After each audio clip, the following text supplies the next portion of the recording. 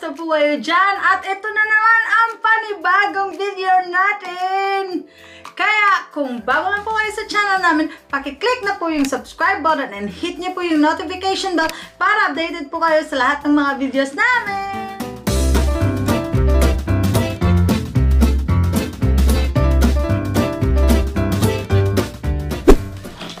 Ayan guys!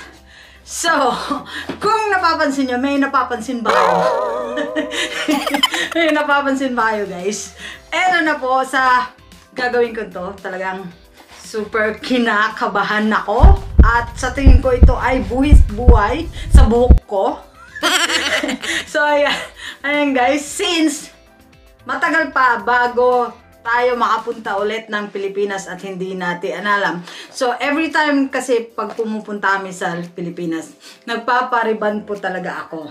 Para, kasi po yung buhok ko is super makapal. Makapal siya masyado. Eh, ayoko sobrang makapal.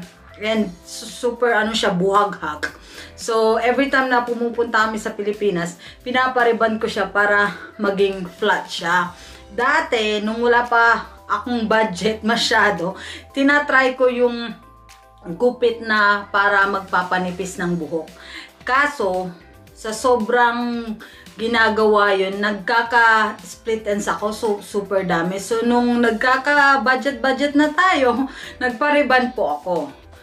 Pero ngayon, since matagal pa bago tayo pumunta sa Pilipinas and yung buhok ko super kapal at buhaghag. So, nakita ko to guys sa pharmacy. Ito yung DIY straightening iron free. Oh no! Tignan nyo. Makita nyo. Binili ko siya ng 15 Australian dollars.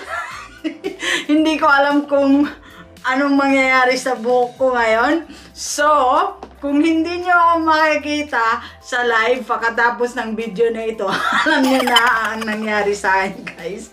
So, kung hindi ako magpapakita, alam nyo na kung bakit. Okay? So, itong buhok ko, ano ko na siya? Wala na tong conditioner. Winash ko na siya ng shampoo only. Sabi nga dito sa instruction. Kaya try natin, guys. Buksan natin. Talagang kinakabahan ako, guys. Kung ano mangyayari sa buhok ko. First time kong gagawin to. So, sa box, mayroon siyang straightening without iron extra shine. Ayan. Yan siya. Cativa. Yun yung brand niya. Tapos, meron siyang shampoo. Ayan. May shampoo siyang kasama. And conditioner. Na. Yan, conditioner. So, tignan natin, guys. Talagang kinakabahan ako. Kasi para sa akin, opinion ko, kung pangit yung buhok ko, pangit din ako. Kung maganda yung buhok ko, syempre, maganda din tayo, di ba? Kaya, tignan natin, guys. Basahin muna natin, baka magkamali tayo. Naku, ang dami. Wait lang. Parang walang English dito ah. Ayan, meron pala. Okay. Divide. Okay. Lagyan muna natin ng gloves. May pag-gloves pa tayo. Tignan natin. Okay. Sabi dito, buwis buhay na to. Okay. Nasira itong load. Talagang buwis buhay. Ay! Hindi siya mabaho. Wow! Okay. Hindi siya mabaho, guys. Okay siya. So, it's a sign. Wait lang. Nagkalat na ako dito. Yun, sabi sa instruction. Okay, kailangan natin ng hair dryer. So, meron na ako nito. Kailangan daw din natin ng manipis na suklay. Kailangan din natin ng flat brush. So, yun. So, meron na ako nandito na lahat. Okay? So, lalagay ko lang tong medicine. Lahatin ko ba? Baka, sige, lahatin na natin. Tingnan natin. Kinakabahan ako dito. Alay tayo pag pangit ang labas. Baka masusunog ang buko na ito. Okay, start na tayo guys. Hindi na ako magsasalita. Aray.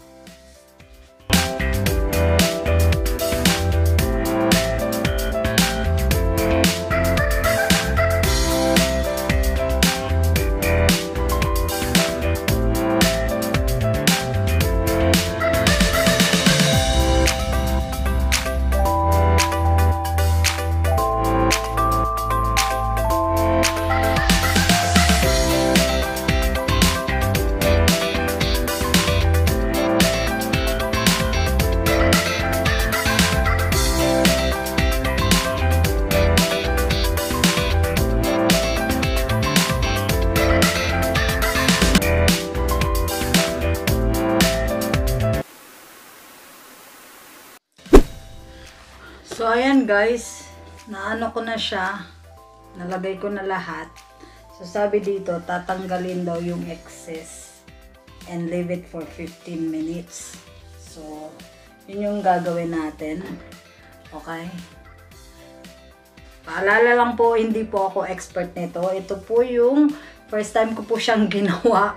Kaya nga po kinakabahan ako masyado.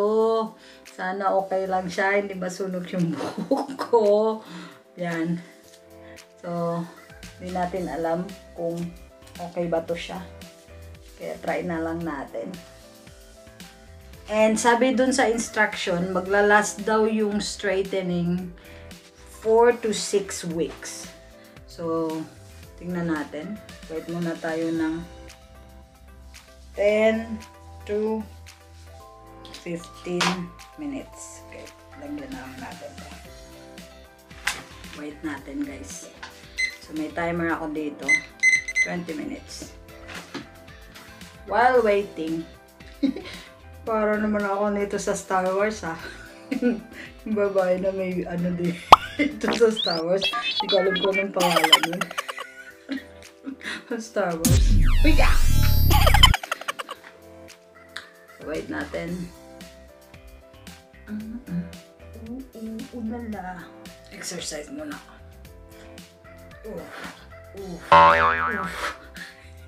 Exercise muna tayo. Kaway-kaway. Up, down. Ay, nako.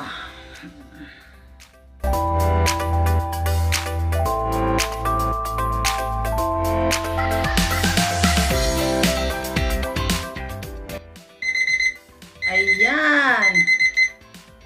Ayan, tapos na siya. So, tanggalin na natin yung excess na ano niya. Para, sabi nga daw, tanggalin yung excess.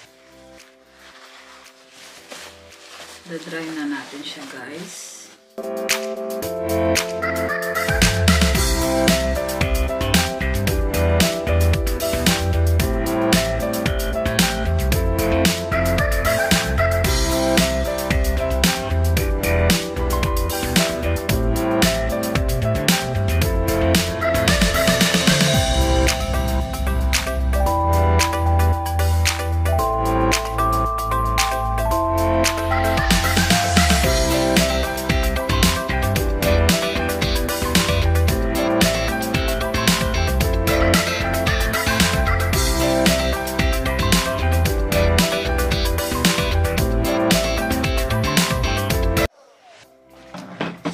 Dry na siya guys.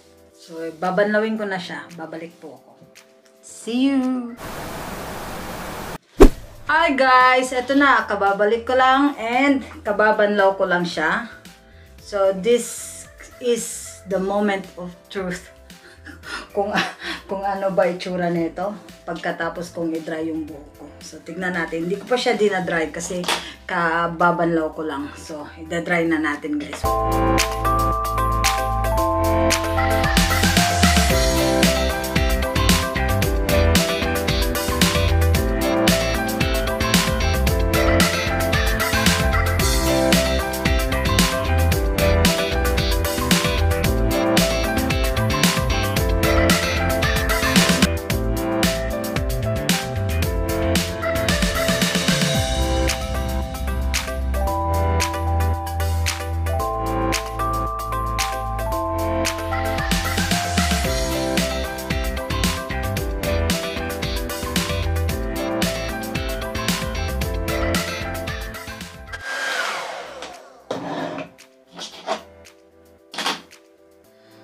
So, ayan. Tapos na po siya mag-dry. Ayan. Feeling ko yung hair ko is magaan. May epekto naman pala. Buti na lang po, hindi siya nasunog. Ayan, tingnan nyo guys. So, medyo straight na siya ng konti. DIY.